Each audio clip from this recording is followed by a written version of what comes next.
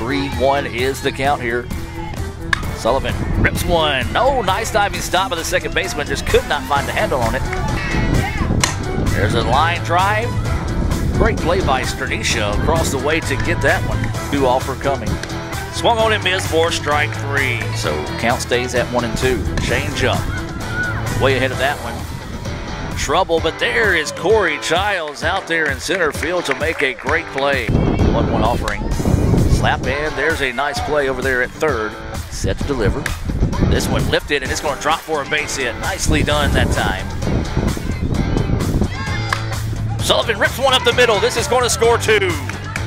Clutch hit there for Sullivan, and she'll go to second on the throw. Second. And lines one out to center field, and that's going to go for a base hit. Fourth. Minor, and that's caught nicely. 3-1 pitch coming. Ground ball, second baseman makes a diving effort but can't get to it. Nicely done by Hannah Williams. Change up, Sullivan grounded. Going to throw over to first.